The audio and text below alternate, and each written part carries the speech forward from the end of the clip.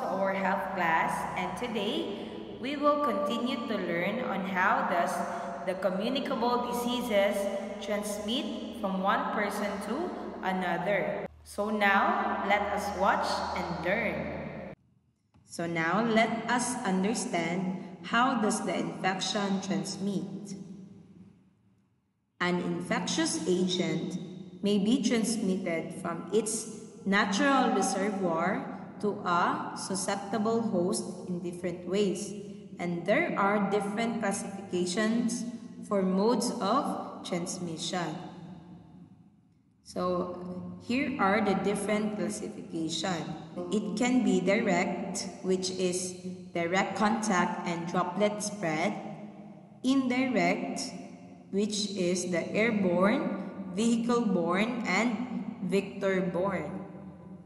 So, direct contact and infectious diseases are commonly transmitted through direct person-to-person contact, and transmission occurs when an infected person touches or exchanges body fluids with someone else, and this can happen before an infected person is aware of the illness. Next is the droplet spread.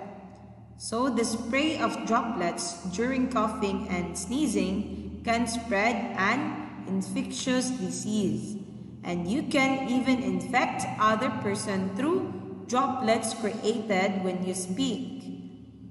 Since droplets fall to the ground within a few feet, this type of transmission requires close proximity. So we also have airborne transmission. So some infectious agents can travel long distances and remain suspended in the air for an extended period of time. And you can catch a disease like measles by entering a room after someone with measles has departed. Next is the vehicle-borne. So vehicles that may indirectly transmit an infectious agent include food, water, biologic products such as blood, and formites or the inanimate objects such as handkerchiefs, bedding, or surgical scalpels.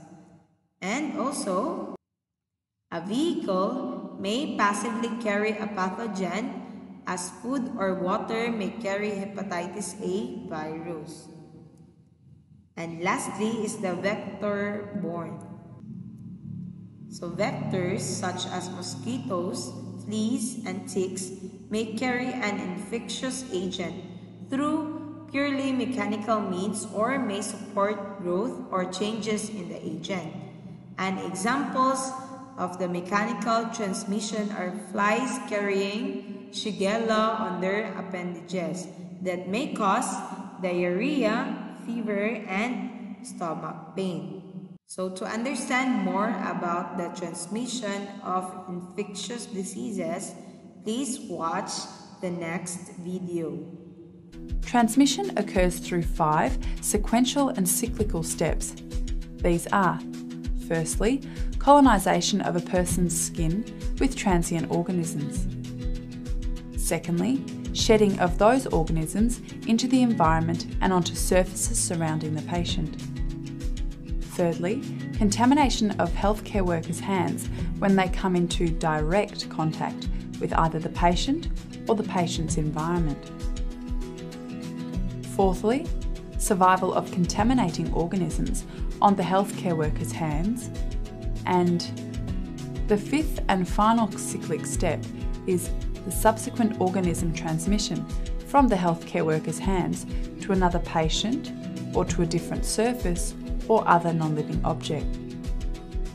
Hand hygiene is successful in reducing transmission because it breaks the chain of infection. So grade 4, communicable diseases spread through contact with an infected person or a contaminated object or an infected animals.